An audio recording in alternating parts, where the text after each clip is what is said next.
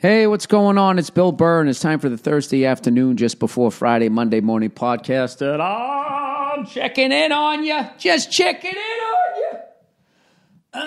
you. How are you? Oh, fucking Ebola Billy is back. And he's feeling better than ever. No more coughing fits. No more night sweats. No more sleeping under a mosquito net with my fucking malaria. I don't think malaria is a funny reference, considering each year 42% of women on the planet suffer from this, while the men are giving endless supplies of NyQuil. Oh, here's something I started to talk about the other day on one of my podcasts. One of my many rambling, nonsensical, whatever the fuck you say, podcasts. Out here in Los Angeles, Hollywood specifically, there's a group of people that want to get the Hollywood sign taken down because they live near the Hollywood sign and there's too many fucking tourists. I just don't, like, that has got to be one of the most fucked up things I've ever heard in my life. Like, the whole city has to suffer, you know, while you take down this iconic sign because you were dumb enough to buy a house next to a tourist attraction, you fucking moron. I mean, why don't you just buy a house across from the fucking Magic Castle, whatever the fuck they call it down there at Disneyland, and then get upset? You know, we need to shut down Disneyland. There's too many people walking around with, like, Mickey Mouse ears on. It's almost like I bought a house right across from fucking Disneyland. I could see if it was a new, like, since you bought the house, that, you know, all of a sudden they put this new fucking thing up and you're like, whoa, hey, wait a minute. This was a quiet neighborhood when I bought the house. That's why I bought the house. And all of a sudden there's all these fucking people. People, that fucking sign, it's like 80-something years old, right? The fucking sign is probably as old as your house. I don't know what the problem is. Let me look this up here. Hollywood sign history. It used to be called Hollywood Land back in the day. Yeah, it was Hollywood Land. I mean, I actually think that the Native Americans put it up. If I'm not, it might have probably said something else, like Hiawatha or some Native American shit. Is that actually Native American shit, or is that some white Hollywood shit?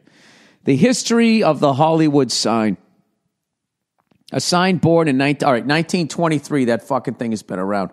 And then some asshole with a house that was built in fucking 1978 that they just bought in 2016 wants the fucking thing taken down. All right. Nobody gives a shit about the history of the sign. Oh, wait a minute. Maybe people do. All right. The sign's almost 100 years old. It's fitting that the Hollywood sign, the worldwide symbol of the entertainment industry, was conceived as an outdoor ad campaign for a suburban housing development called Hollywoodland. After all, despite the high profile of the film biz, real estate has always been Hollywood's primary economic driver. Although the signs... What the fuck? No, it hasn't.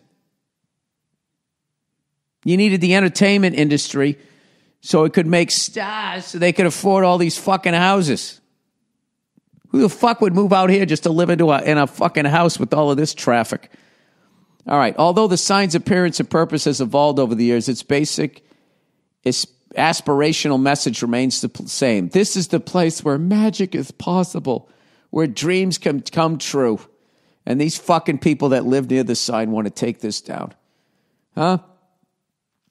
Back then, the dream was a beautiful home and lifestyle. Today, the sign's promise is more subtle and can only be described as the parade of images, desires, and ideas conjured by the word Hollywood.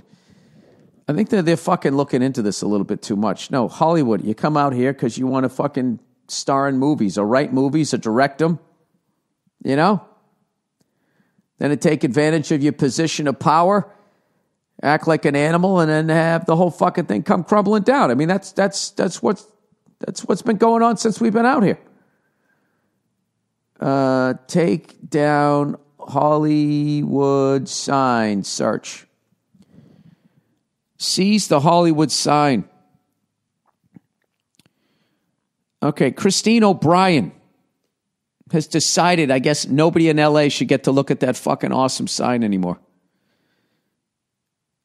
All right, there's a woman who wants to get rid of the Hollywood sign. I can't blame the impulse. It looks so good. Attacked by tornadoes and aliens. What? There's such a rush in the slow creak and the quick crunch of the corrugated letters peel from the scaffolding and fly off from mountain. Whoa, the fuck wrote all this shit? The worldwide fame of the sign is bolted to that image of its destruction. Right. Hey, Christine O'Brien, though, suggests taking the sign down and moving it to Universal Studios on the other side of the hill, or erecting the contextless H at some sort of tourist trap in the flats of Hollywood. She lives in the sign's original namesake, Hollywoodland. The sign once read Hollywoodland. Does that mean her house is where land used to be? This person, are they really smart, or is English a second language? She lives in the sign's original namesake. Does that mean she lives in Hollywood? A small, steep, disorienting neighborhood where big houses hug the streets in front and hang off into nothing in the back. Hollywoodland's nests of streets rise out from the top of Beechwood. Jesus, this fucking verbose cunt.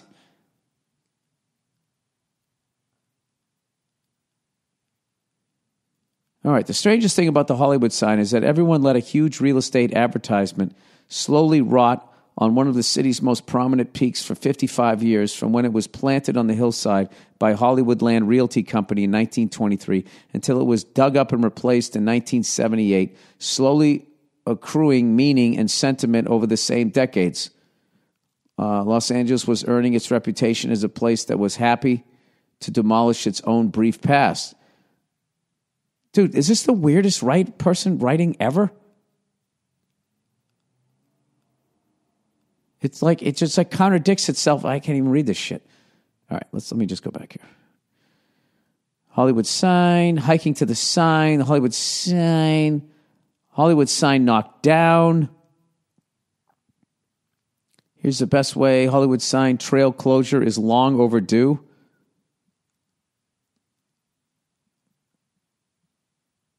Hang on a second here.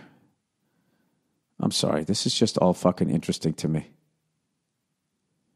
They got somebody with this selfie stick. That's not a good argument for the other side. I just don't get people that fucking bought houses up there. Like, what did you think was going to fucking happen? And like, how much money do you fucking have? And how much of a cunt are you? Just move it to the other side.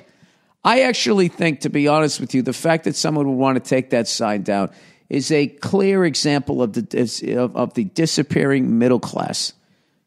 They don't want these animals going up there, these lower class people walking around their fucking goddamn walled off house. All right, why is it long overdue? It was a great hike. All right, in a span of about 10 minutes, so-and-so can hike from a paved road in the Hollywood Hills, Beechwood Canyon neighborhood to take a breathtaking view of Griffith Park, the city skyline, and, of course, the Hollywood sign. When I have the free time, I always like to come here. Nobody gives a shit. But after this weekend, she will lose her quick escape to urban life. Starting Tuesday, the Beechwood Drive gate will be closed to public because of court action. Hikers and tourists will be directed away from the trail entrance. The soon-to-be closed trailhead is popular among Angelenos as well as tourists wanting a selfie with the world's most famous sign, blah, blah, blah, blah. Some residents welcome the closure, even though they, along with other visitors, will no longer be able to access the trailhead. It's long overdue, says Jim Krantz, 60, stopping. Yeah, I'm an old angry guy. Get out of here. Like you didn't go up there and you fucking 23 skidoo with some fucking chick back in the day, and now your fucking old legs are too old to go up the trail so everyone else can't go? Everybody get me fucking suck my dick. He did that back in the fucking, well, that would make him too old. The Vietnam era? I don't know. Okay, gate walking through. Okay, I'm always walking my dog. We come up here every night. We're going to miss our little hikes up here. Still, while the closure is a bummer, it's worth it, he said. There's a classic fucking LA guy, 60 years old, still saying bummer. Who'd you interview? The fucking dude? I prefer to have it locked and lose all the people and all the noise and all the sound and all of the litter and everything else that goes along with it. It's not a legal challenge by residents, but one from the Sunset Ranch, a horse stabler and tour company. Okay, so it's the horse people. That is putting an end to public access to the trail road. All right, fuck it. I don't know what I'm talking about. I thought it was the people with the houses. Now it turns out it's a fucking rancher. What's the matter? All the selfie people are spooking your horses? Is that what's going on? Did I just waste 10 minutes talking about that fucking sign? Why, Bill? Why did you waste 10 minutes? Because your fucking team lost again last night? Yes, they did. The finesse Bruins, the goal-scoring Bruins, once again, lost to the pretending to be tough Tampa Bay Lightning. I've been watching the Bruins for 40 years, and it's been a long time since I've seen us get pushed around the way we're getting pushed around. And I think we got too many Rick Middletons and not enough Jay Millers. We need somebody, I don't know. We're just letting people waltz into the fucking zone. And I kind of feel like after the first two games in Toronto made an adjustment and kind of showed how to beat the Bruins. And I think we caught Tampa a little flat because of their layoff, and we beat them in game one. And they're basically just doing the same fucking thing that Toronto did to us, which is, you know, we're kind of a one-line team right now. I don't know. Maybe we just had a couple of games that were bad. But it's not that Tampa's scoring goals. It's that they're fucking all this face washing and all this shit that they're doing. And now they're starting to fucking act like they're this tough team, and they're not. I mean, I could beat up half the people on Tampa. That's a true story. Fucking with you. I don't know. It's just weird. I've never seen the Bruins. Not saying it's happening a lot. They're just taking a little too many fucking liberties. And the calls haven't been going our way the last two games. So I got to feel like we're due this game. You know? I don't want to sit here and bitch about the officiating because some nights you get the calls, some nights you don't. And it's just been kind of back-to-back. I don't know how you miss a stick hitting an 8-foot guy in the face. I don't know how you miss that, and then you turn around and call a penalty on his retaliation. And, you know, I don't know. It's been but generally speaking, I don't think the officiating, I don't know if they're overthinking things. It's just been weird. Not as much bad, just kind of weird officiating. So maybe, who knows? Tonight, we're due, tomorrow night, maybe I guess we play. We're due to get some calls. However, I will say this, the rebuild has been a success. The fact we already won a fucking playoff series, and we could win this one. We could actually get to the Eastern Conference Finals this quickly after blowing up the team. So I am happy about that. I just wish we had a little more teeth. You know? I mean, Tampa, I don't look at Tampa. They don't have any giant fucking goon. They're basically a bunch of goal scorers and a couple of fucking punks. And I don't know. I don't know what the fucking deal is. I'd like to see Nash use his size a little more and fucking lay somebody out. Even if you got to take a pen. Is that game gone now in hockey?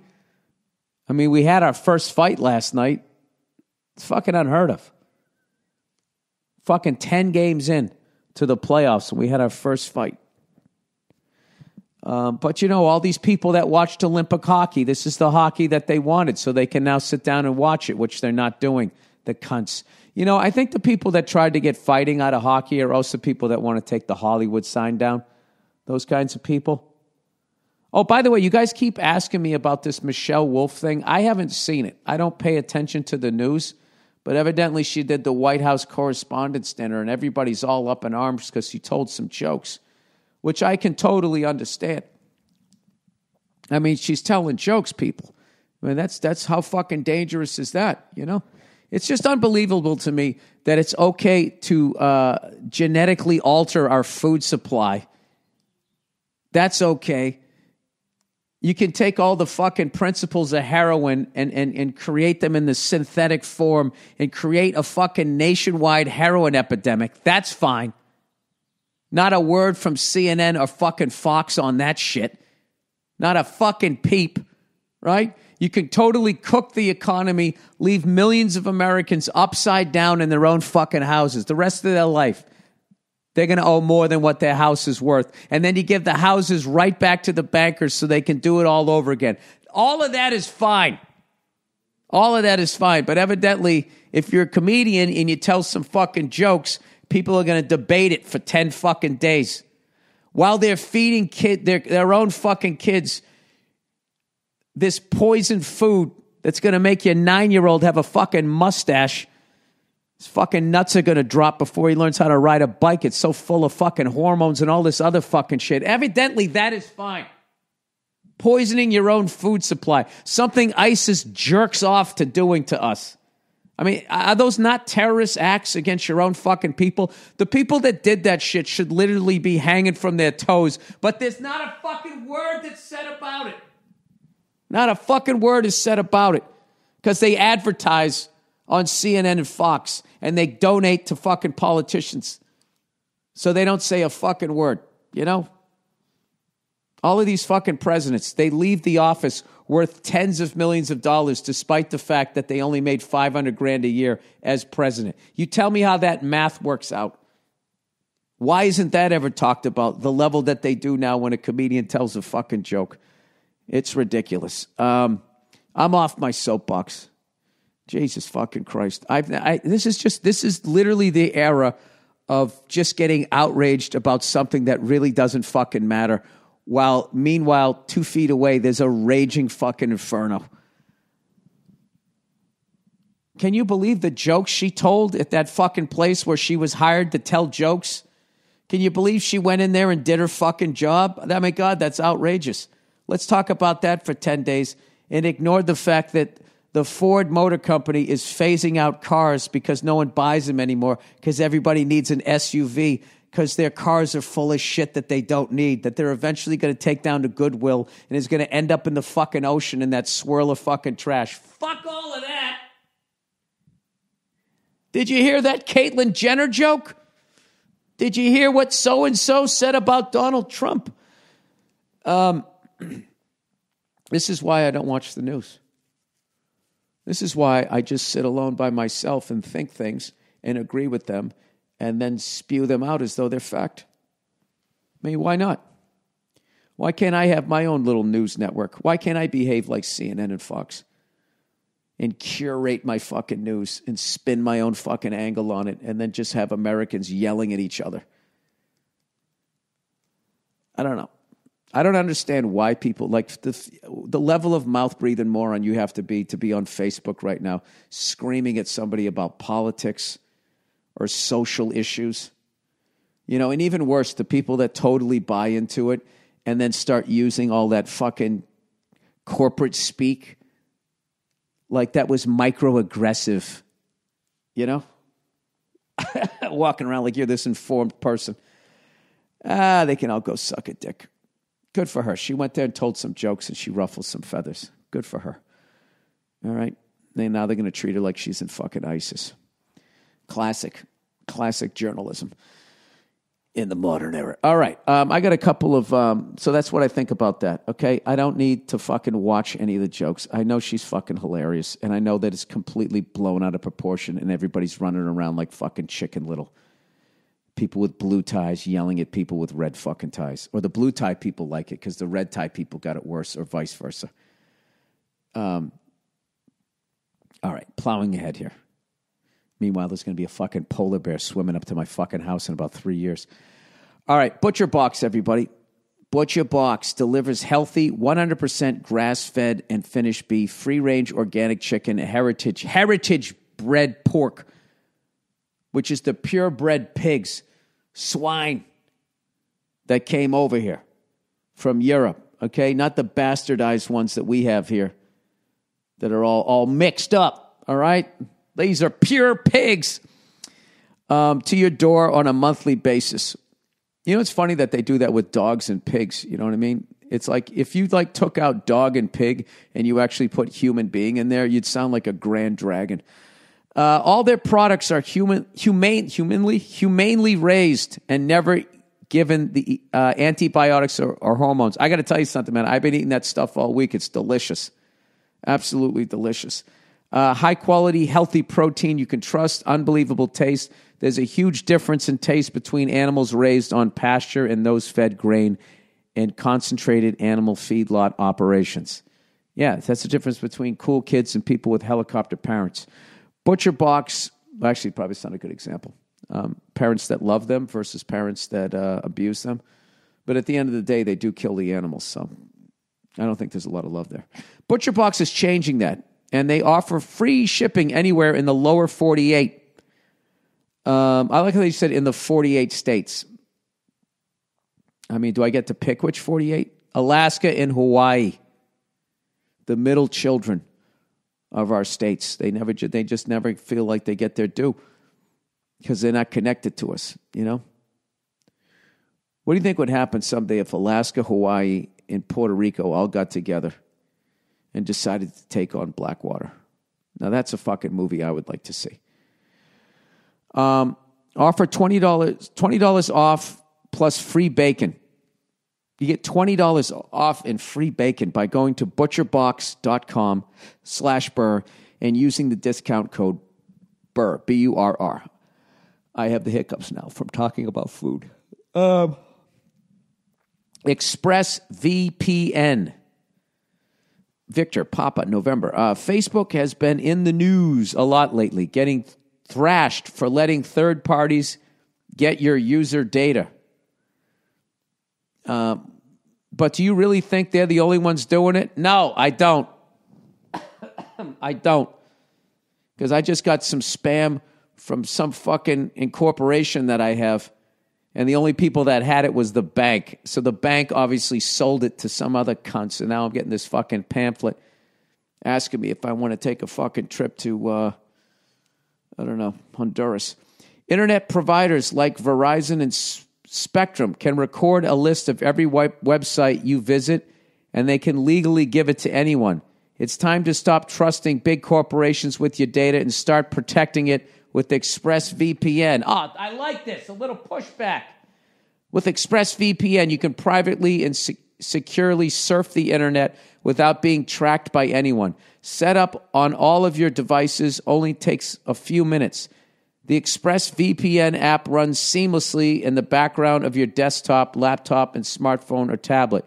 Your network data is encrypted and IP address masked, keeping your activity and identity completely private.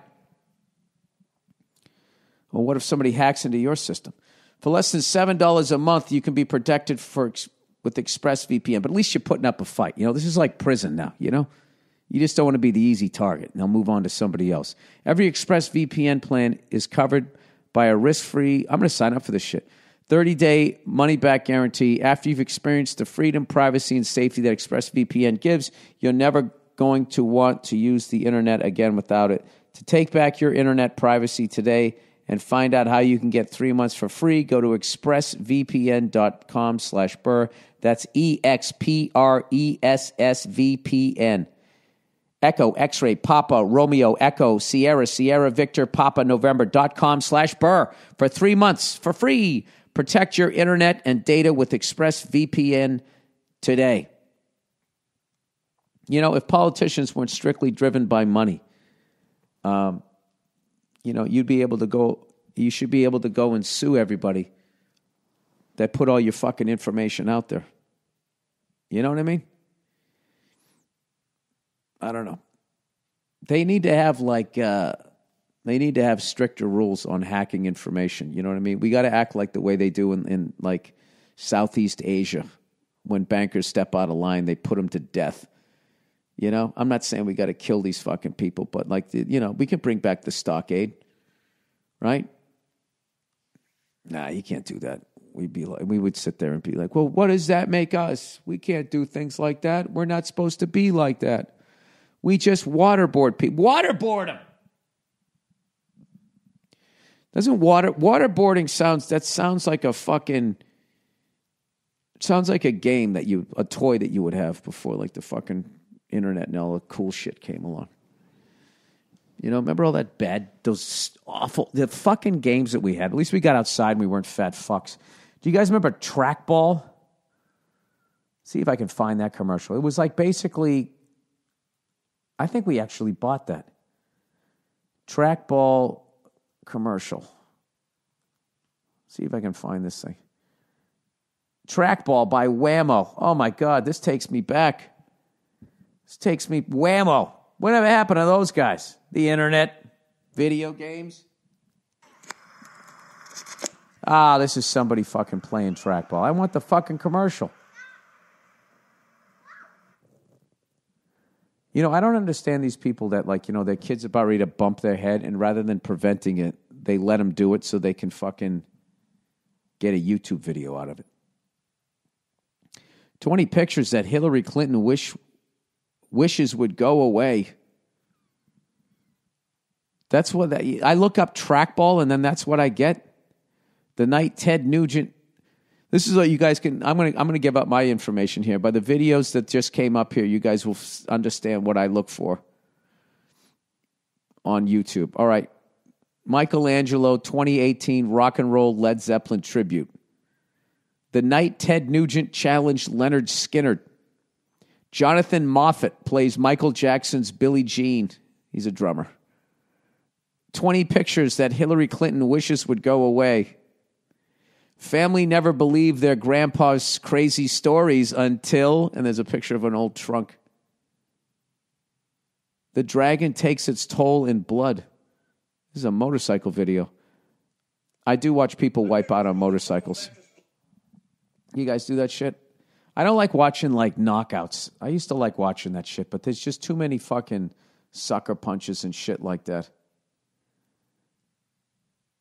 But I do like watching these fucking people on motorcycles driving like goddamn lunatics. I like when they run from the cops and they get away. And I like watching them wipe out. I don't know what that says about me. Brutal motorcycle crashes, part 3. Part 3.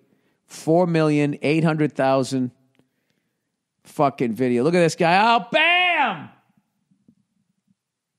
He was going too fast. He rode right into the fat guy, and the fat guy didn't even fall down. Now the guy doing the front fucking, this is my favorite one. You know when they do the front wheelie, and at some point you have to let go and do the face plant?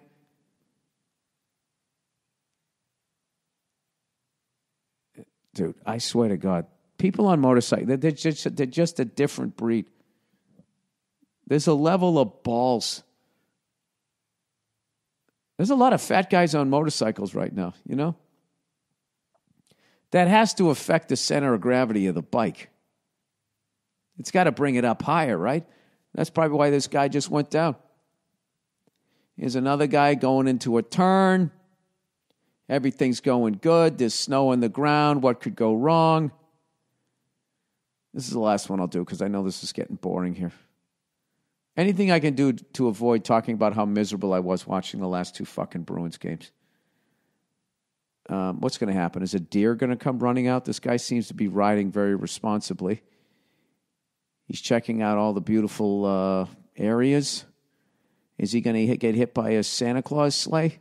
Oh, he hit the ice and he goes down. Oh, that sucks. Well, what the fuck were you thinking? Well, here's a guy on a track. Here's a smart guy. Why don't more people go out to a track? There's no branches or fucking SUVs out there. All right, I'm done with that shit. Speaking of which, I got to get my truck tuned up. Get that fucker ready for the summer out here. Get that fucker ready for the summer out. Oh, by the way, I'm having a very special guest coming out to the podcast next week. Very special guest to promote their new show, Barry, on HBO. It's going down next week. A very special guest will be coming on to my, repeat, very special guest. So you can look forward to that. I have a week of shows coming up out in San Francisco. Monday, Tuesday, Wednesday, Thursday, Friday. There was another show that I was announced on, some sort of benefit I saw on Twitter. I don't even know what the fuck that is. My agent called me up asking me if I knew what the fuck it was. Nobody knew what the fuck it was. I'm not going to be doing that benefit. Why would I schedule a competing show in a fucking... All right. Ah, Christ. I got to call this person back. All right. Well, listen, that was the Thursday fucking podcast. Jesus Christ. You know something? I literally phoned this one in. I spent 10 minutes talking about a fucking sign that I thought the neighbors were bitching about. It turned out it was a fucking horse farm. Was there anything accomplished? I defended Michelle Wolf. Okay, how about that? Without ever seeing what the fuck she said. I don't even give a fuck. You told jokes. It's like getting mad at a plumber because they came over to your house and plumbed. You get offended by the way they snake out a fucking toilet. I think that's all I did, really.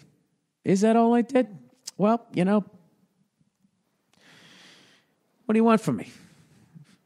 You know what was cool was seeing Pedro Martinez at the Bruins game. I wish the Bruins and I mean Boston teams would do that more. You know, our legends just like disappear. You need to have them come back around and talk to the younger people about the fucking, even if it's from another sport, it's still great just to see a champion there. It was Bobby Orr and Pedro Martinez. But like, I always bothers me. Like Larry Bird, like he just like left. You never see the guy come back. But you know, he was always like that, right? He always wanted to go back to the country and just be left alone. You know? You know, there's a bunch of billboards, a couple billboards out here. These fans put up asking LeBron to come out here. I mean, that's how hard people go out here. That's how much money they got. You know, they can just pay for billboards. All these fucking whining ass Laker fans because they've been bad for a couple of years. Give us the best player. Wah! That's all they fucking do out here. It drives me nuts. You know, it's just the Celtics can't compete with it. I've been saying this for years. This is our pitch. Hey, do you want to come to racist Boston and deal with the winter and fuck sixes? Or do you want to go to racist Los Angeles where it's summer every day and fuck movie stars and supermodels? We can't compete with that. I don't think there's one infinity pool in Massachusetts. Dude, I got a backyard rink you can come over and skate on. All right, I got some shit to do. That's the podcast. Go Bruins, go Celtics. Celtics game 2 against the 76ers. Mo Cheeks, Andrew Toney. Those are the Sixers I remember. I'm going to be watching that tonight. Actually, no, I'm going to be editing F is for Family, and then I'm going to go do a spot somewhere, possibly. All right, that's it. Listen to the music and enjoy another half hour of some Thursday afternoon podcasts from earlier this year, or maybe one from years ago. I have no idea. Have a great weekend, you cunts, and I'll see you on Monday. You are my dream come true.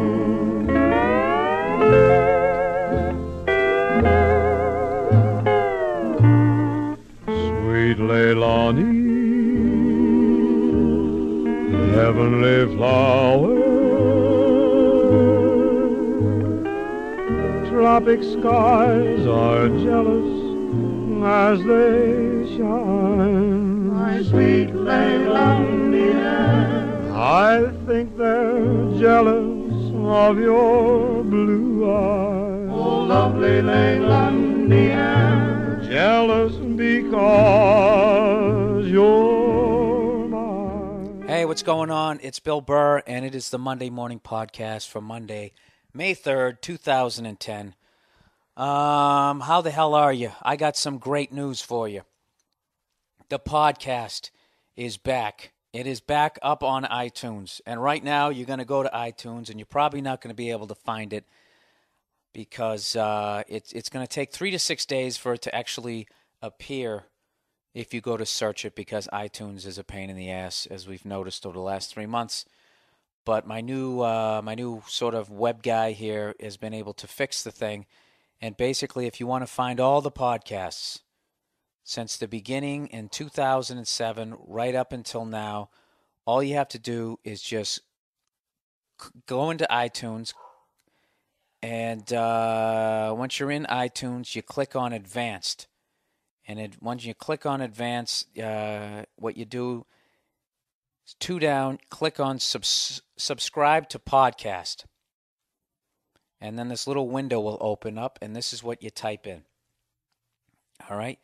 Type in www.billburr.com/podcast and hit OK. And that'll be it. You'll be in. You'll have all the podcasts from here on out. until the end of time, unless something happens to me, because this is my podcast thing, whatever the fuck it is. I'm not with the Gcast anymore. I'm not with that Libsyn shit. I'm with my own thing, so I don't have to deal with their fees. I don't have to deal with them suddenly going out of business or switching the way that they do things or their intellectual properties or their fucking whatever the hell it is that they're doing. And this is why it took me so long. And I just want to thank everybody. I appreciate the patience. I even appreciate the angry emails people sent me like, dude, what the fuck is going on? I appreciate all of that because that meant you give a shit and that you like to listen to it. So once again, go into iTunes, and at least on a Mac, if you click on Advanced, the window that opens up, the second thing down will say subscribe to the podcast. You open that up, a window will open, and in it you will write www.billburr.com /podcast. All right? And it's the regular slash, the one that starts further to the right and then comes to, I don't even try to describe a backslash. I don't even fucking know how to tell you that. So that's it. And one other thing I have to hype is we have a fan page now here on the Bill Burr Monday Morning Podcast, and that one is capital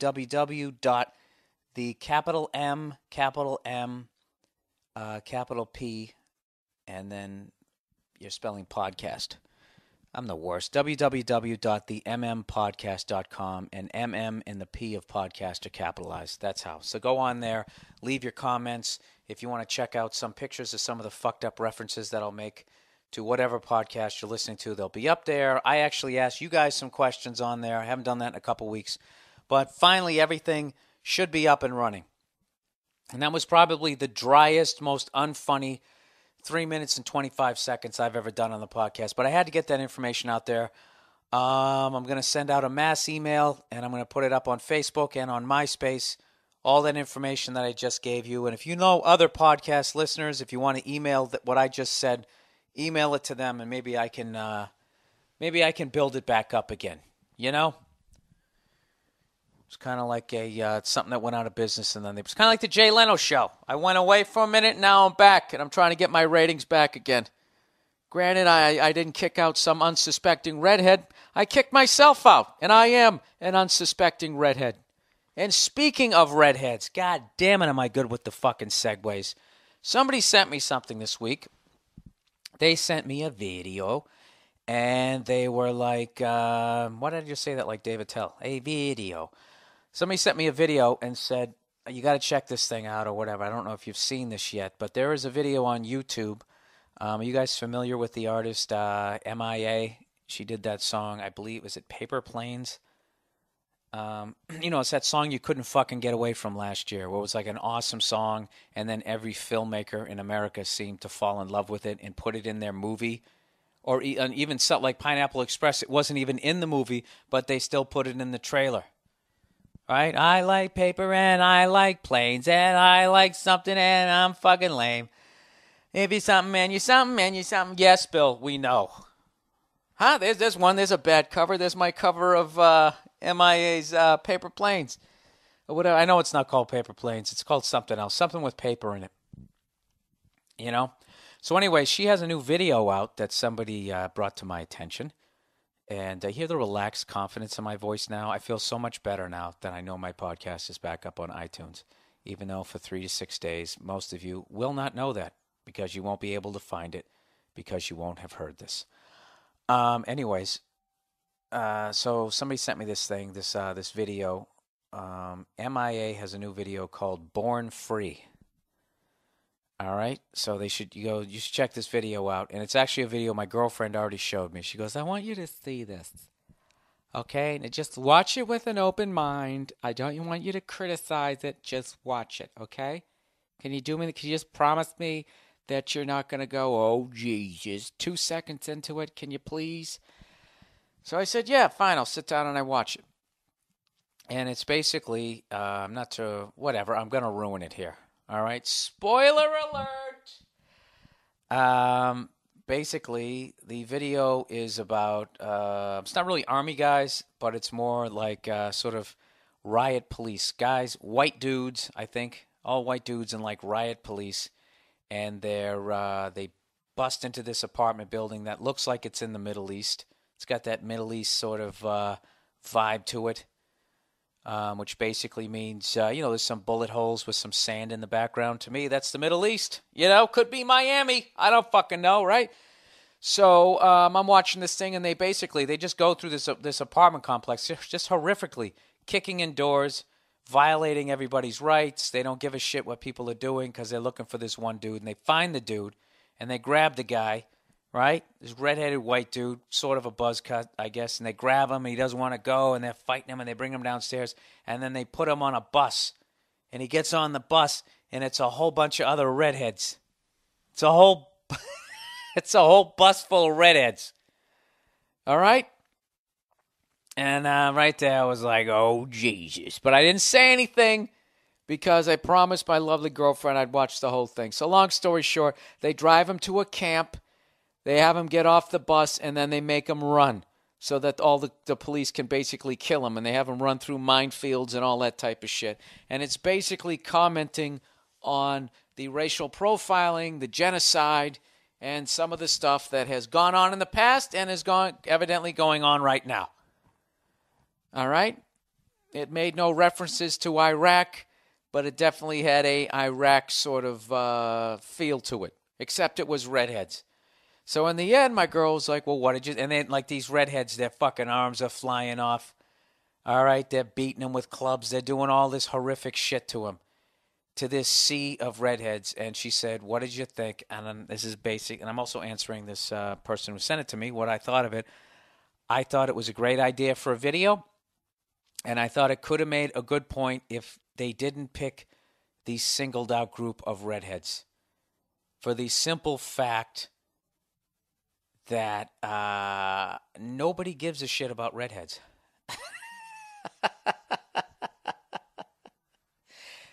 I don't know what it is. People they just don't care about us. Remember when Kanye West was saying, George Bush doesn't care about black people?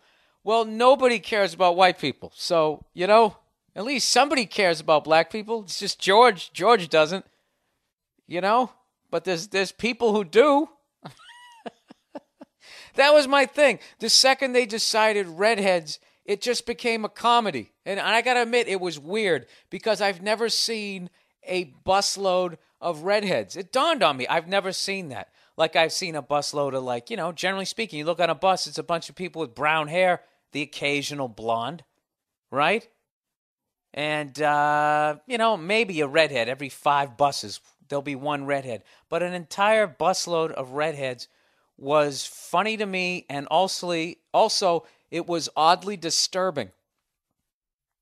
They were weird looking. And I realized in that moment, even as a redhead, I'm going, look at those weird looking sons of bitches. And I realized that this is the deal with redheads. We are not the main course. We are a spice. We are the spice in I don't know. We're like red pepper flakes that you put on a steak or something.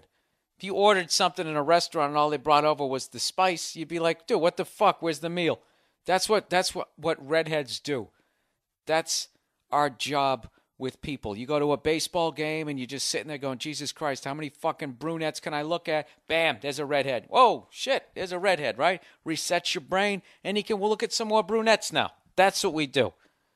So, long story short, that's what I thought about the video. I thought it was just because I don't know who else they could have picked. I understand what they're saying. What if they rounded up this certain segment of white people? Would you give a fuck now? I guess.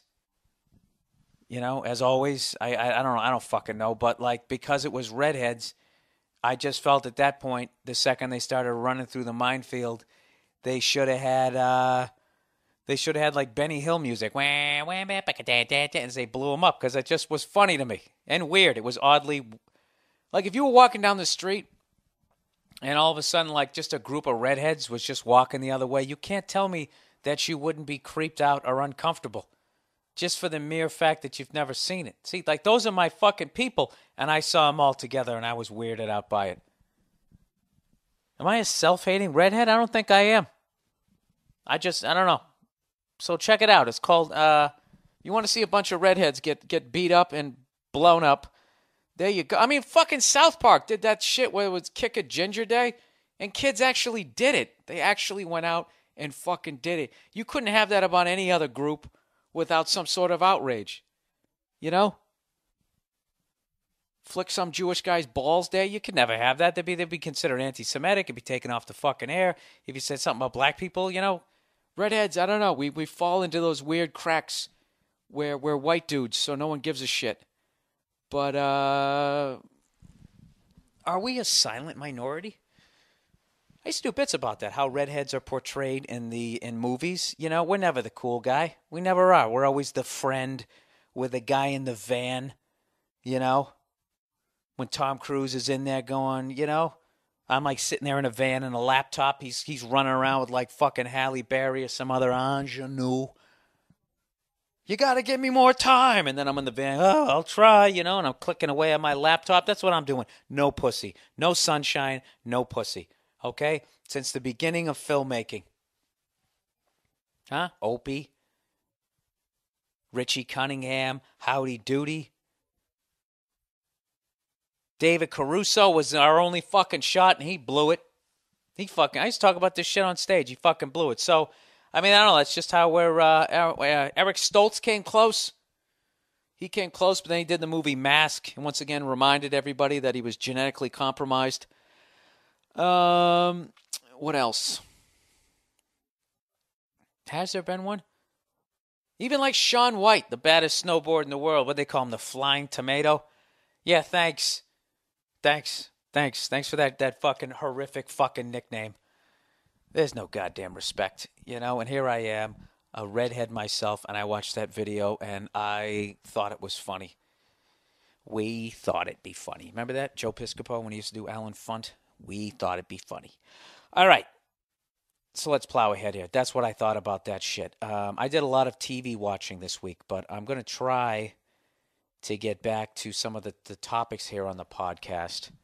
Oh, here's a little story for you I was going to tell you. I forgot. I've actually already recorded this podcast. I recorded it last night, but I was tired and I was grumpy. I was in a bad mood because I had another incident with my downstairs neighbor. The continuing story of the downstairs fucking neighbor. And for those of you who are new to my podcast, I have a neighbor downstairs. Classic, you know, old guy. And we have hardwood floors, and he thinks we make entirely too much noise, and he fucking hates us. So, but I confronted the guy, so he doesn't yell at us anymore. And yesterday, I was hanging out, and I was doing what most people of my age do. 41 years old, what do? You helping out your wife? You taking the kids to the park? Fuck no, you're not even married. You don't have kids. You know what you're doing? You're taking your LP of For Those About to Rock that you just bought, and you're putting it on your turntable because you know that Angus is always in the right speaker and Malcolm is always in the left, and you want to learn the rhythm to Evil Walks. That's all I wanted to do, people. I wasn't hurting anybody. All right? And for underrated, overrated, very underrated AC/DC album is the For Those About to Rock. The problem is they were following the Back in Black album, but if there's any guitar players out there, you got to fucking listen to the B-side of that album. All right? Evil Walks, COD, the whole backside I love. I'm trying to remember what the last song is on that one. I can't do nothing right. Da, da, da, da, da. Spellbound. That's another great one. And it's just, I don't know. It's the craziest thing where now that I've started playing guitar is I am finding a whole nother genius level to AC/DC music that I've now been listening to for 30 fucking years, if you can believe it. Malcolm is and Angus, they're fucking geniuses. So this is all I want to do is, you know, I'm never going to be able to, well, who knows? Maybe if I play till I'm 65, I'll actually be able to play a couple of Angus leads if I stick with it. But, like, that's why I started playing guitars. Like, I just want to be able to play the shit that Malcolm plays, just the rhythm underneath, right? So that's all I'm doing. I'm sitting there with my phonograph, my record player, my stereo, whatever you want to call it, and I'm getting ready to switch the balance all the way over to the left so I can figure out what Malcolm is doing. What the fuck does Malcolm do that makes you, if you had in the last row of the fucking Roman Colosseum, he's still blowing you out of the back of the thing. You know? It's all about not playing the high E with those guys. They're fucking maniacs. Anyways, so this is what I want to do. So I switch it over to the left side, and I find out my left side speaker is fucked up. I'm like, God, Jesus Christ. So I'm trying to fix the thing, and as I reach behind it, I got this little, I don't know what it is. You plug the speaker into this little, it's like the size of like a Matchbox car, right? And I knock it out, and it hits the floor. Boom, hits the floor. And I was like, I literally made that face like, you know, because I don't want to piss off the fucking bear downstairs, right? So he doesn't yell at us anymore. So you know what this douchebag does? He gets up, dum, dum, dum, dum, dum. I hear him walking over to his door, and he opens up his door and then slams it as hard as he can. And I really wish that I was mature enough as an adult to just laugh that off, but it made me so fucking mad. Because I literally feel like this is like I'm walking around on eggshells in my own goddamn apartment. You know? Here I drop one fucking thing all day, and I literally go like, oh my God, what did I do? I'm literally on eggshells because, you know, and this is what always happens to me. I always get on eggshells around people initially. That's my initial reaction when someone's a dick, is I kind of back off a little bit, you know, and then I always go into, wait a minute, are you really tiptoeing around or whatever the fuck it is I'm doing? And then I get mad. And so that's what happened with that guy. And it's just like, I don't know how to solve this. It's an old guy. I can't yell at him. I just can't. It goes against how I was brought up. It's common decency. He's an old son of a bitch, whatever. He's fucking miserable. But he keeps doing this fucking alpha male shit where you're slamming the door like I don't know if I'm wrong to read it that way. Like what do you think you're some sort of fucking badass? Remember that commercial where you want to dance, old man? You want to fucking dance? That's what I feel like doing. Walking up in why can't I open these goddamn blinds? He's probably going to be upset with the noise I just made there. There you go. Move the screen. Oh, fuck. This thing's going to slam open now. Watch this. This happens every week. There we go. Now it's open. Yeah, so I was dealing with that fucking guy. So anyway, so I did a podcast last night, and just the anger I had for that guy was just running through the entire thing. And I was like, who wants to listen to an angry son of a bitch?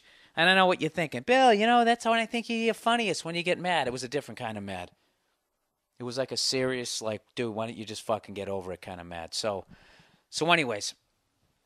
Oh, here's a story I wanted to tell you. I had a gay little moment yesterday at when I was hanging out with my girlfriend. You know, you ever have one of those moments? You know you have. I was driving back from somewhere. A vegetarian restaurant that my girlfriend wanted to go to. She's like, you want to go to Eddie Cucumbers? And I'm like, no. But I told her I'd take her out to breakfast, and then it became lunch. And then she wants to go to this fucking vegan place, right? You know, where they have like, you know, the chef should literally come out and be like, okay, who likes impressions? All right, this is my impression of bacon. You know, he just wheels out some brown soy that he fucking. That's all it is. It's a bunch of soy. Soy is like the Rich Little of a vegan restaurant where it can fucking imitate everybody, but not quite. It's more like Rich Little in the 80s when he stopped working on his impressions, and he was still like nightly doing like an impression of like Lyndon B. Johnson. It's like, dude, we're already up to the fucking first George Bush, which we're not aware of yet, that it is the first George Bush. Unless we're Marty McFly. So anyways, so we go there, we fucking eat there. And we're driving back. She goes, I want to get some ice cream. You want to get some ice cream? I know a great ice cream place. So I said, fuck yeah. I love ice cream. I love it. I like to eat ice cream. You know? I'm not ashamed of it. I know, you know, who doesn't like ice cream? You know, maybe people who are lactose intolerant, maybe they don't like it. People who didn't floss throughout their life, so it hurts their teeth. You know, there's one for you youngsters. Brush and floss every night, because if you don't, someday ice cream is going to hurt your teeth, and you'll never be able to enjoy it again. You know? Someday you'll have full upper and lower dentures sitting there just fucking doing that thing. You know, people chew when they have dentures. They do that thing where they look like they're trying to blow a bubble with their food. For some reason, their tongue has to stick out like a goddamn llama. You don't want to do that shit. So anyways, I'm like, yeah, let's go. So why am I walking around? I don't know why I'm walking around. Why am I questioning it? I felt like walking around. I'm walking around. So anyways, so we go to this ice cream place. And, of course, it's not like the old school ones that I used to go to, like Friendly's and Brigham's, where you just walked in and there was like, what do you want? You want chocolate? You want vanilla? You want strawberry? Rocky Road. They had a couple of those. I never like Rocky Road. I don't like marshmallows. I really don't. They're fucking gross. They're just, I don't know. Usually when something's gooey, it makes it good, like melted cheese. But this marshmallows are fucking disgusting.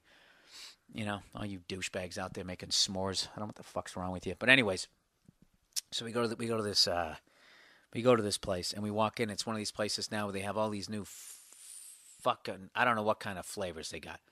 I was gonna say funky flavors, and I realized that I shouldn't use that word, so I had to go back to fucking. I was like, should I say it? Should I not say it? Fucking flavors. They had like red velvet cake ice cream. I mean, it doesn't even make sense anymore. So they had another one that was like, caramel something, and it had grape nuts on the top of them, right? So this is the deal. I don't know if you've ever been to one of these designer ice cream places, but what they do is their flavors are so fucked up you've never had them before, so you want to try them out.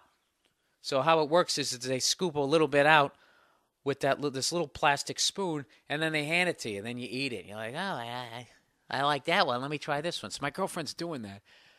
And it's this dude scooping the ice cream out. So it's like already it's just like weird.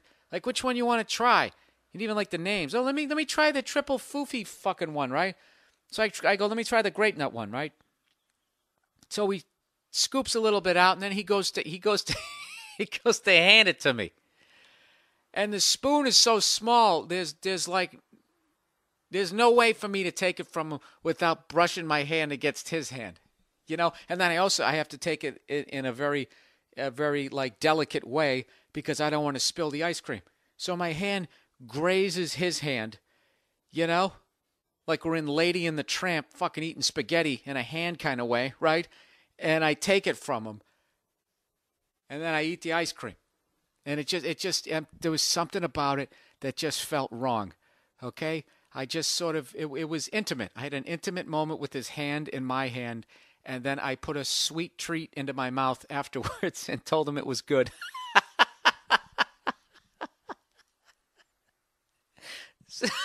So here's the best part. So I don't give a fuck what that ice cream felt like. I was like, I'm taking that shit right now. Let me get that flavor because I don't know if I can do that again. And, I don't know. I'll either start blushing or ask for your phone number. I don't know what's going to happen. So the best part was after I go, yeah, let me just get that grape nut flavor. My girl goes, oh, no, you get 2 scoops, 2 different flavors. What other one you want to try? And I'm like, that one, the one right next to it. I don't think they go well together. I don't give a fuck. Can we end this? What is that cowboy movie with the 2 gay cowboys in the Brokeback Mountain moment with the ice cream? We just end it? Oh, God, I'm getting creeped out right now. But I'll tell you something, though. It was worth it, man. The ice cream was unbelievable. With the grape nuts on it, I'm telling you, it's worth it. It's worth grazing another man's hands just to try it. It's fucking phenomenal. So there you go. That was my little moment. And the ice cream was so good, I'm going to go there again. And I'm going to try my best to get a female the next time I have to do that. That might get dangerous, right? Then what a fucking... No. I'm not even going to go down. I don't do sex jokes, okay? They're too fucking easy. All right? I just trash Jesus. All right, so that was my gay little moment of the week. I can't get fucking comfortable. Why can I? I can't. I'm standing up. I'm sitting back down. My foot feels a lot better, by the way. I want to thank I had a couple of doctors who actually listened to this, or at least they say they are. And whoever was the one who told me to take a bottle of water and freeze it in the fridge and roll that underneath the arch of my foot, it's done fucking wonders. So pass that on. If you ever fuck up the arch of your foot and every time you go to take a step and it feels like there's an invisible smurf just stabbing the bottom of your foot, just do a bunch of calf stretches, almost like runner stretches is what you do, and then like 3-4 times a day. just roll a frozen bottle of water underneath your arch. It's like you're massaging it and icing it all at the same time. And I got to tell you, you want to talk about a fucking ice cream headache, take a frozen bottle of water and stick it on the bottom of your foot. But, you know, you get used to it. You get fucking used to it. So I want to thank whoever told me to do that. I somehow lost the email with all my web stuff this week. But anyways, plowing ahead here, I have more exciting news. Right now, I am currently getting ready to do my 5th performance on the David Letterman program. Number 5. My 5th time going to go out there and do some stand-up, and I'm putting together the set right now. I'm very confident. I think everything's going good. It's ahead of schedule. And tonight I'm literally going to sit down and before I go out, I have it all worked out, and I just have to type it out. Like, my jokes are easily, I can take the curse words out easily because so much of my cursing is not even necessary. I just like to do it. And then because I love getting the emails like, so much of your cursing, you don't even need it. Ugh. Those fucking people who sit there and they think that clean comedy is like this unbelievable thing. Like, how do you do it? I just don't understand it. You know, I'm not saying it's a bad thing, but the way people like that right there, that's pure. Fuck, you know what? That's like watching Lawrence Welk, and because they're just so wholesome that you just think that none of those guys in that band are a racist. You know, people who watch clean comedy and then just think, see right there, that's what comedy's all. That's a fucking band. Those are the same people who, like, their neighbor ends up being a serial killer, right? And they always say the same shit. He was so nice. Like, what is your definition of nice? Because they say hello to you every morning? Good morning. How are you? Nice weather we're having. He's so nice. He always says hello. He never curses. It's wholesome. It's wholesome comedy, you know? Look at fucking Hugh Grant. Could you get any more wholesome than that guy? Hugh Grant killed the hooker scene on Sunset. I learned that. When he got busted, there used to be hookers walking up and down the street back in the fucking heyday. But because that guy didn't even have the decency to pull down the fucking side street, the guy's got one blowing him as he goes into In-N-Out Burger. You know, but you look at his movies, and he plays this bumbling, he's out there banging hookers. So all you fucks, I'm sick of it. You're idiots. You're idiots. Your basis for somebody being nice is they say nice things. You know, have you taken any psychology classes? Have you ever, I don't know what, tried to break somebody down and figure out why they do the shit that they do? Why am I yelling at all of you guys like you disagreed with me? Obviously, you don't give a shit if I curse if you listen to this thing. You know what I did right? I should have been playing Catholic church music right underneath that. That's what I was doing right there.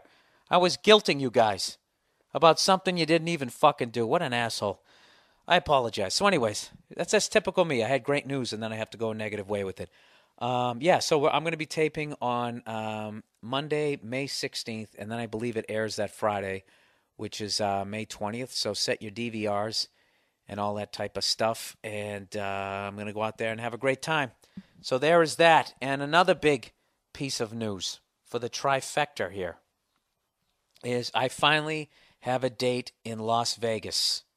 That's right. After years of people asking me on the podcast, dude, why don't you come to Vegas? What's the deal, man? Tom Papa, who is the host of The Marriage Ref. Very funny show on NBC. Everybody should watch. Good friend of mine, Tom Papa. Wholesome Tom Papa does not curse in his act. You know? Granted, he's murdered half his fucking neighbors, but no, I'm kidding. He hosts a show at the Orleans Casino in Las Vegas. Okay, so just go to, I have all the information up on my website, BillBurr.com. But it's not going to have my name on it because it's Tom's show. I'm coming on, and I'm basically doing the Tom Papa comedy show. So if you see Tom Papa, why don't I give you the fucking dates and stop running my goddamn mouth?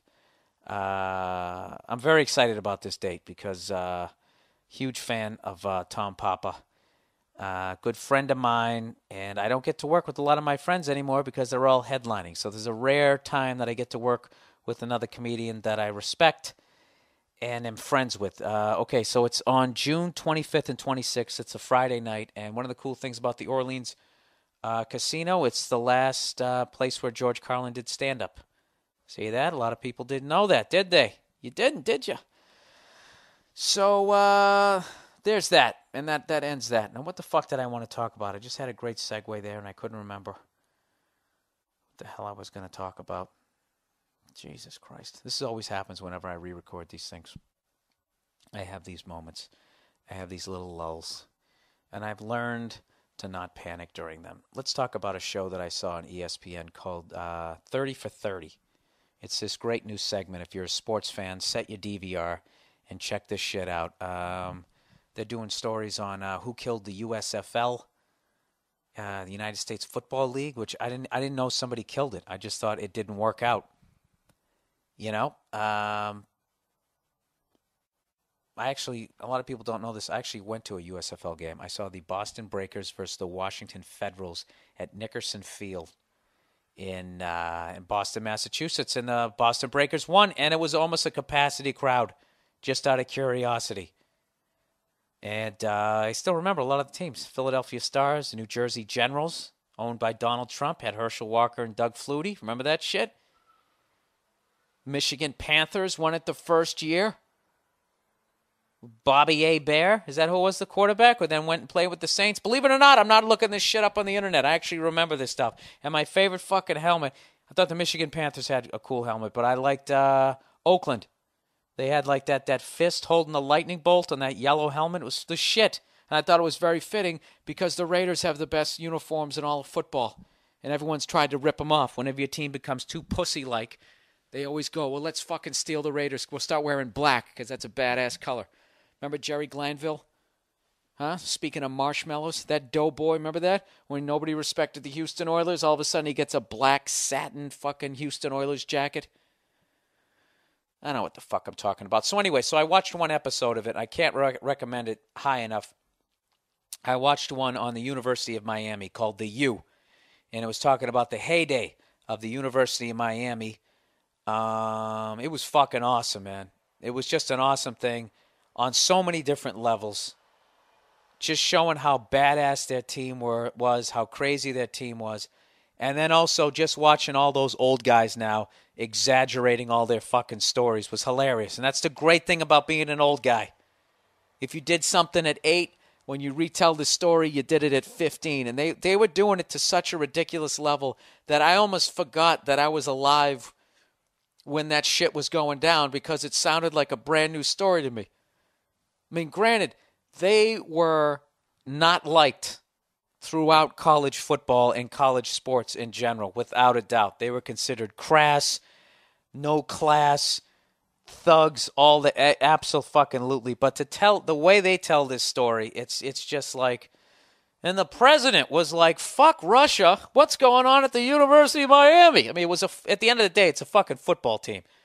It's hilarious. This one guy goes, "We were like Ali, talking trash." Oh yeah, you were just like Ali, you know. He basically brought talking shit to a whole nother art form. He basically was the first guy to do it, not even on a national, he did it on a global level. And he was also stripped of his title because he wouldn't go to war because of religious reasons. And he stuck by it. And you guys grabbed your dicks after catching touchdown passes? Oh yeah, that's the same thing. You would just like it. You know what it's like? It always goes back to that same quote when I see that Bill Russell clip. Bill Russell was talking about his philosophies on rebounding. I knew what I broke the guy down, blah, blah, blah, blah, blah. And then he's just like, so a lot of times I got the rebound before the guy ever even took the shot. You know, really, Bill? Really? Wasn't it really that you were 6'10" and everybody else was a 5'8" fucking white guy at that point? Other than Wilt Chamberlain, who was, didn't everybody look like Bob Cousy? But he's an old man now, so he gets to exaggerate.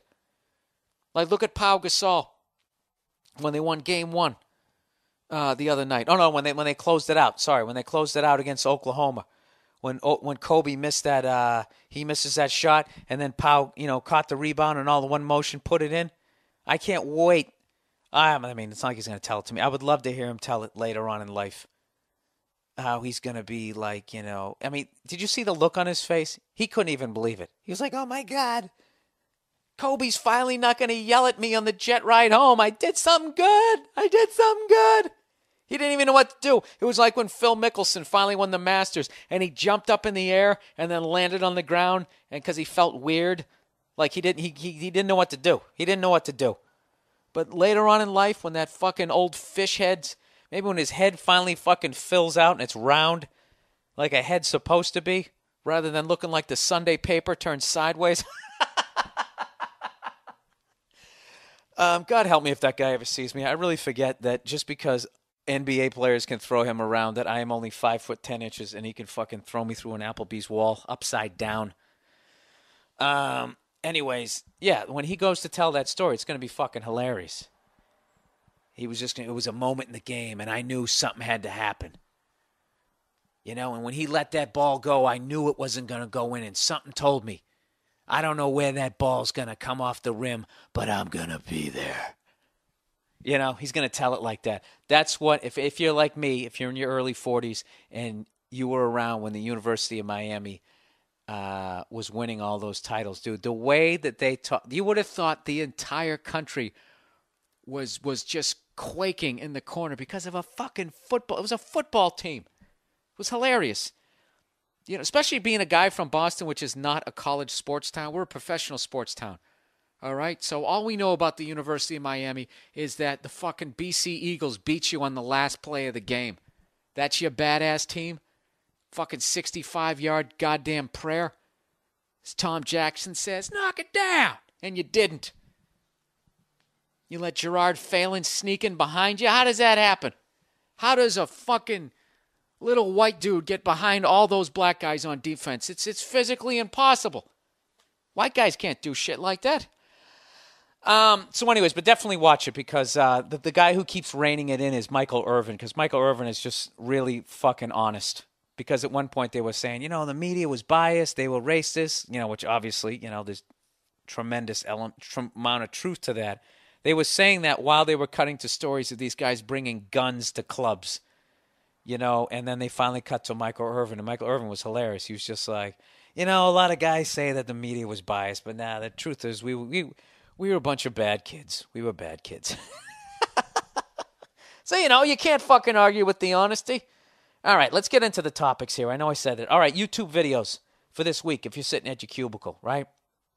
Your boss has been a cunt today, and you feel like fucking it off, sticking it to the man. Here's a couple for you to watch. Two quick ones. Fuck You, Baltimore. That's a great one. Parody of a car commercial. And there's another one.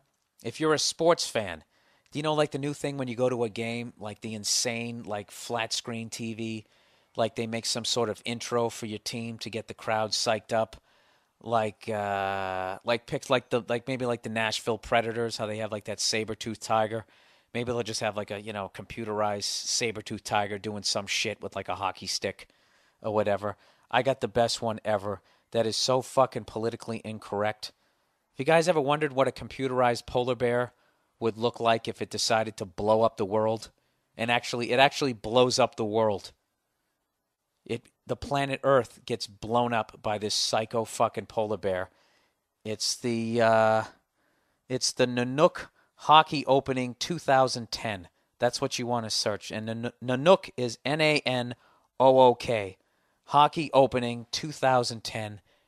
It starts with a boat, an ice-breaking boat. Obviously it's an Alaskan team, I'm guessing, with Nanook, unless it's, I don't know, the Yukon territories, I have no idea. And there's a polar bear frozen in the ice, and it because they break up the ice, the polar bear gets mad, comes up through the ice. It's 10 times bigger than the fucking boat. I'll just tell you the beginning. And then some sort of supernatural shit happens where it claps its hands together, like Michael Clark Duncan in that movie about Death Row and the Mouse, right? And all of a sudden it has like a hockey stick that's glowing like a lightsaber. The thing lets out a growl and then slams it down on the ice-breaking ship, breaks it in half, and the fucking thing sinks. And the first thing I'm thinking was, well, what about the people on the boat, right? Isn't that what they'd say at the arena? I think it's good that there's a teddy bear, but does it have to kill people on a boat? This thing, that's just where this starts.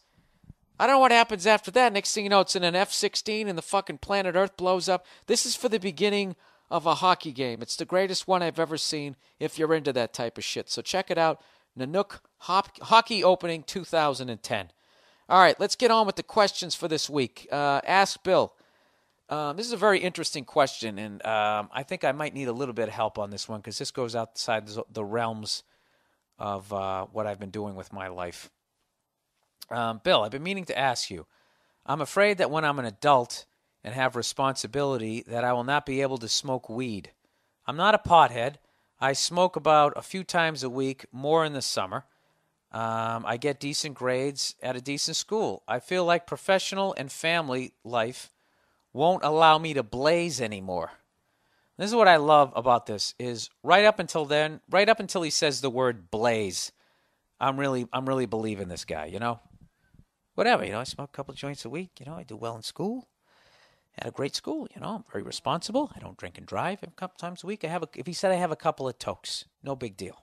I get it, You want to watch Laverne and Shirley and eat fiddle faddle. I don't have a problem with that, But once you say blaze, that's at least, isn't that like blunt level? Because I'm not a pothead. I don't even smoke this shit. So I just picture blaze, meaning that there has to be some sort of significant source of fire to get that joint going, like it's that big. Maybe I'm wrong because I'm a booze hound. So anyways, he goes, do you think this is true? Do you know anyone your age or older who do smoke? Decent grades at a decent school. Okay. Do you know anyone your age or older who do smoke? All right. This is my feelings on weed. I don't think it's that bad. Especially nowadays we can get like a vaporizer. Check that out. Or go to www.themmpodcast.com and they'll have a picture for you. I guarantee it. A vaporizer is basically you put the weed in there, you light it on fire or whatever the fuck you do, and it basically filters out everything except what gets you high. Now, that has to be way more healthier than sitting down and finishing a six-pack, isn't it? I guess it depends if you get the munchies and then you go out and eat cake and ice cream. I have no fucking idea. But anyways, I think, I know people who are married and have kids. And, every once in a while they go out, send their kids to bed, have a couple of puffs. But, kids, they'll figure out what you're doing. That's the only thing. You have to really hide it because I don't think I would smoke weed in front of my kids ever because even though I don't think it's any worse than having a beer, it isn't. It really isn't. The thing is you are knowingly breaking the law, and it is considered like, you're on drugs. For some reason, alcohol isn't, which is complete bullshit. But it is. So to just do that in front of a kid, and you know how kids, they always want to outdo you. They see you drinking a six-pack, they're going to try to go for, at least 8 to 12. I don't know. So I would just be worried. This is with no psychology background or any of that shit. I would just think if your kid saw you smoking weed, that he would be smoking weed by at least 7th or 8th grade, maybe 10th if he was a fucking nerd at that point. But, and then I don't think it would be that big a leap to coke. I really wouldn't. Now, I know potheads, this is like a fucking big thing with you guys. Well, that's such bullshit. It's such bullshit. There's no proof that it's a fucking gateway drug. Really? I think it is. Because everybody I know went that route. You started off with booze, then you went to weed, then you went to coke, and whatever else. So you went to coke, or they had crank. Anybody remember that shit? Or whatever else you did. Took pills, whatever you did. You're just like, whatever. Acid. But you always went weed first. I mean, as far as I know, that's how people who I didn't hang out with in high school did it. Look at me, still being a fucking friend, not throwing anybody under the bus. Dude, speaking of that, I'm back at my hometown this weekend. Really excited. Thursday and Friday, I'm at the BillBurr Theater. Friday night is already sold out. Thursday night, tickets are still available. Go to BillBurr.com, click on the BillBurr Theater. Thursday, May 6th for tickets. I'm really whoring myself out this week. And Yeah, and I'll be in Atlantic City on Saturday night doing the Trump Taj Mahal. Anyways, so yeah, that's my answer. I think, yeah, you can easily continue to smoke weed. Just be open and honest with the person that you're with and just say, look, I don't smoke it every fucking day. I just would rather do that than have like 12 beers and become a fat fuck, So that's what I'm going to do. I'm going to buy I don't even know what the quantity is. If you smoke twice a week, what would you need? How much would you need? Would you need a couple of buds? Would that get you through it? I don't know. Just a couple of buds a month. That's all. That's all I'm going to do, sweetheart. All right? Don't look at me that way, okay? I'm a smart guy. I went to a smart school. And, do you know anyone your age or older who do smoke? All right. That's it. That is it for that. Let's move on to the next thing. What do we got here? Hey, Bill, it's been about 2 weeks since the April 19th podcast when you said you wanted the listeners to ask you the following question. If I happen to be a comedian, what are the general rules if I am opening for the headlining act? All right. Yeah, I did not have a good time that weekend. So, yeah, this is what you would want to do. You just go up and do your act within the allotted time you're given. If somebody tells you to do 25 minutes, do 25 minutes and do your act. If you want to blow me off the stage, go up there and absolutely fucking destroy with your jokes. If you want to try to make it hard on me as a comedian, if you want the club owner to be looking at you going like, this guy's going to headline someday, that's the way you do it. You go up there, you do your act, and you fucking destroy, and you make it hard for me. All right? That's the ideal. Okay? Now, there's some headliners out there that tell, like, you're basically, another thing as courtesy to the closing act is you're not overly dirty and you don't play with the crowd. That's another thing. There's other people, they say, don't go in the green room. Some people who was like fucking divas, they don't want anybody in there or they're tired. And then there's other headliners who won't even let you sell shit. Sometimes feature acts come up to me and like, I have yo-yos. Can I sell my yo-yos? Some headliners don't let you do that. So this is my shit. I don't give a fuck how dirty you are. Because I'm filthy. I don't give a shit. You can talk to the crowd. I don't give a fuck. You can come in the green room. You can sell your shit afterwards. I don't give a shit. Just do your time. Just stick to your fucking time. All right? Don't go up there and do, when you're supposed to do 20, do 40 minutes. And say, oh, hey, sorry about that. And then I say, okay, that's cool, whatever. We all do that every once in a while. And then the next night on the Late Show, you do 37 minutes. And you're talking to the crowd and you're saying mean shit to them. And you're not really killing, but you're not bombing. You just, this is a technique that some features do to try to make the headliner look bad, is they go over their time. And they fuck with the crowd and they're overly dirty.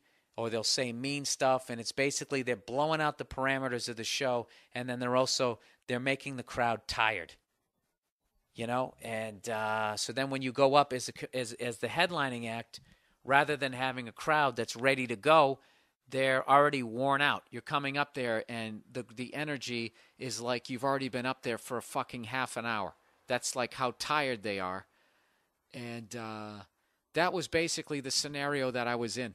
This guy did 40, and then he did 37, and then when I said, dude, what the fuck? That's 2 out of 3 shows. He then hit me with the brilliant, oh, how much time do you want me to do?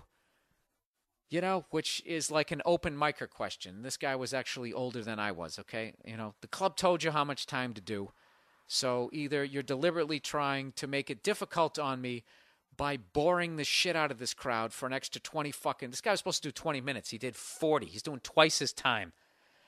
Yeah, it was one of those deals. Either that or I don't know what your deal is. I don't know. I was not able to figure this guy out. And it was actually a sad thing because he was a smart guy and he had good jokes and he should have just done them.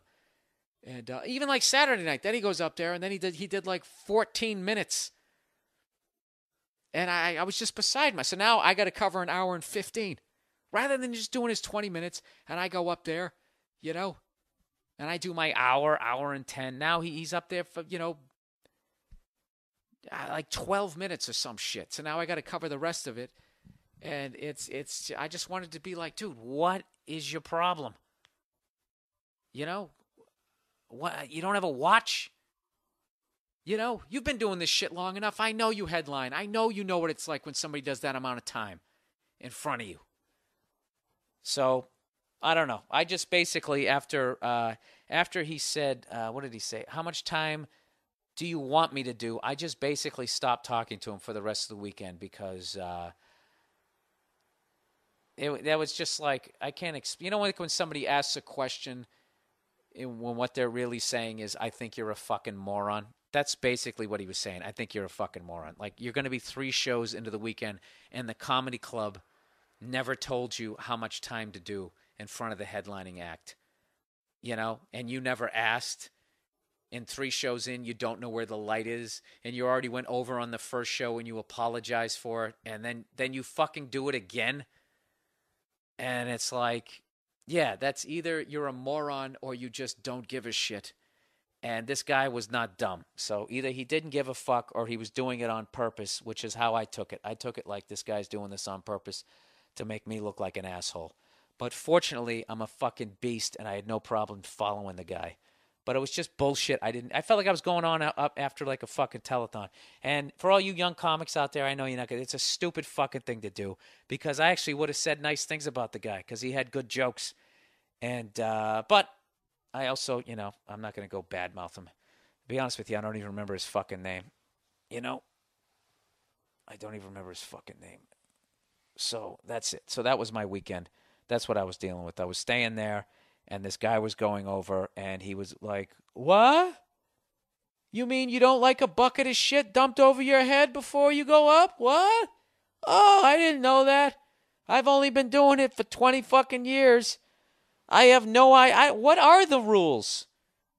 Do you just keep going until you feel like you want to get up? What? How do you feature for somebody? I have no idea. I've just been doing stand-up since fucking Rita Rudner was an open micer. I don't know anything. It was fucking ridiculous. And whatever. And I just felt like, yeah, why don't I tell the whole story? I felt like somebody at the club should have said something to the fucking guy.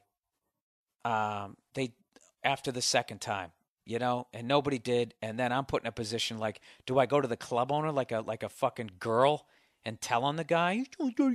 So I decided to say something to him, you know, and then he hit me with that shit. How much time do you want me to do? Gee, I don't know. You've been in this business 20 years. When's the last time you heard somebody go, yeah, do 37 in front of me? Do 37 and be sure to piss off as many people in the crowd as possible before I go up there. That would be awesome. And if there's somebody drunk in the crowd, by all means, just keep going back and forth with them and turn it into an absolute shit fest before I go up there. That would be great. And if you could go do twice the amount of time that they told you to do and act like you have no fucking idea, that's what I want. That's what I'm looking for. I'm sure that that's what you're looking for when you go out and headline. All right, I got a little upset there. So that was my experience. So there you go. That's what you're supposed to do. All right? You know, just go up there and do your fucking act. And if you're killing the guy after you cannot follow you, he'll have no reason to complain because you didn't fuck with the crowd, you weren't dirty, you just did your shit, and he couldn't follow you. That's the deal. All right? So we're going to end with this one. Somebody asked me a hypothetical question. I think this is a new topic here, hypotheticals. A little hypothetical for you. If something happened to your dog and she needs an operation that's going to cost $50,000, but there's only a 65% chance that she'll survive the operation, do you pay? Abso-fucking-lutely. Absolutely. I'd pay twice that. Absolutely. 65%? Absolutely. Put my mortgage down on that. She's a fucking pit bull. She's a warrior. You know? That's my buddy. Absolutely. Come on. You know my dog might do a lot of things, but you know what it wouldn't do? It wouldn't go up and do 37 minutes in front of me. It wouldn't. Okay? Because there's a loyalty to a pit bull that son of a bitch didn't have when I was out there. All right? Fuck. I ran out of time. You know what I forgot to do? I forgot to do the whole bad covers, the worst covers you've ever heard. I gotta break out that list next week. You guys are sending me some great ones. One that I can remember off the top of my head was when Earth, Wind, Fire did a cover of Paul McCartney. I think it was with the Beatles, that Got to Get You Into My Life. And it was a song that when the Beatles did it or Paul McCartney, I forget, it was a great song, you know. And when Earth, Wind, and Fire did it, they somehow turned it into this smooth jazz sort of, you hear the song and you start moving your head like those dudes in Night at the Roxbury. It's one of the worst. The harmonies, got to get you into my life. Ba-da-ba-da-ba-ba. It's fucking horrible. And it's no excuse because it's a fucking like 27 black guys were in Earth, Wind, and Fire. You would think one of them would be like, hey, this kind of sucks. You know? How the hell did we pull this off? This sounds like somebody white did a cover of this. That's how fucking awful it was. All right, anyways, that's the podcast for this week. Sorry if it was a little bit late this week, but once again, all you have to do if you want to get the podcast is, you know what? You have to do listen to the beginning of this podcast. God damn it, I've already told you. You go to iTunes, click on Advance. This is on a Mac. You go down, scroll 2 down to the subscribe podcast, then you type in www.billburr.com/podcast, and you're in, and you got them all. And they're going to be here from till the end of fucking time. All right, that is it. God bless all of you. Thanks for listening to the podcast, and I'll talk to you next week when I'm out in Boston. All right, bye-bye. Heavenly flower, I dreamed of paradise for two. My sweet Leilani, you are my paradise completed. Oh, lovely Leilani, you are my dream come true.